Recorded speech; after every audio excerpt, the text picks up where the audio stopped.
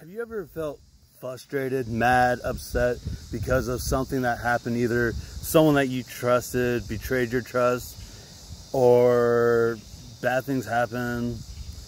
Well, you know what? And you just want to scream out. You want to react in a way that may not be considered Christian or good nature like. Well, you know what? You're not alone. In fact, I myself recently just had some huge frustration. I just lost roughly 3 hours worth of video editing due to a certain problem on my computer. So I understand. In fact, you're not alone, because in the Bible, we also hear some stories about people who were struggling with choosing the righteous path. First example is found in Genesis chapter 32. In that, we see Jacob. And Jacob, basically, had a nice life. He had land, he had things going great, and then all of a sudden, bad things started happening. He was literally chased away from his home. Things that he valued, his land and his property, were taken away from him.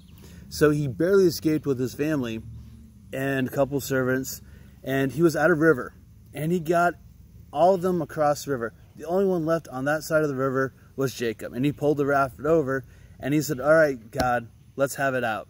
And Jacob actually wrestled God, which I highly wouldn't recommend to do, but he had to let it out. He had to let his frustration out.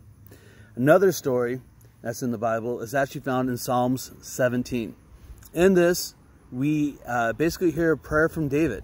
David was king at the time, and at the time he had all these people who were trying to use him. They were trying to bribe him, trying to make him do certain things that he didn't feel right. So basically, he prayed to God. He's like, "God, I want you to look in my heart. I have no ill will. I have no ill intent. I'm trying to live a righteous path. Please help me." What we can learn from these two stories is this. There are going to be times where we're going to have that frustration, where it is going to be difficult to choose the righteous path. But some of the things that we need to do is, like Jacob, when we just can't handle it, remove ourselves from the situation, take ourselves, so that way we can basically vent. And venting is important. And the psychological aspect, I'll let you know, you need to vent. You can't keep it all bottled in.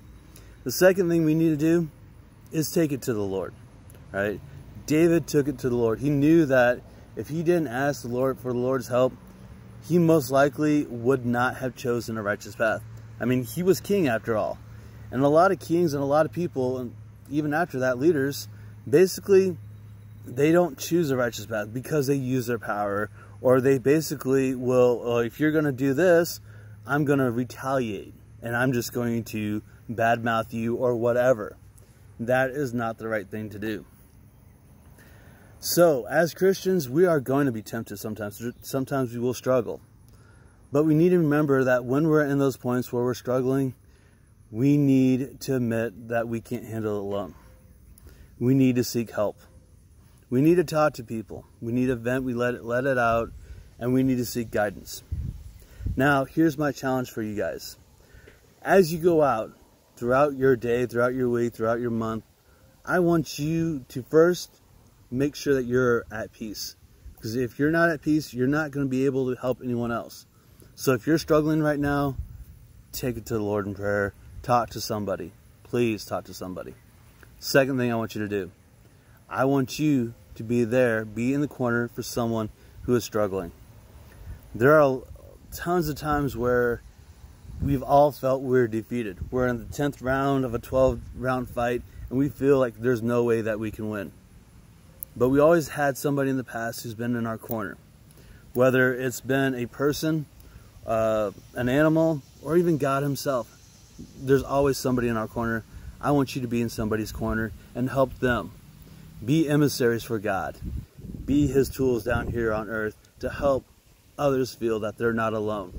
That they can make it through the battles that is thrown at them, and that they're stronger than they will ever realize. So I want to personally thank you guys for watching all my videos that I've made over the past couple months. It really does mean a lot to me. Again, I make these videos for you guys. So if you guys have comments, suggestions, anything like that, please feel free to leave me a comment or reach out to me. That's what I'm here for. And as always, God bless you and good luck.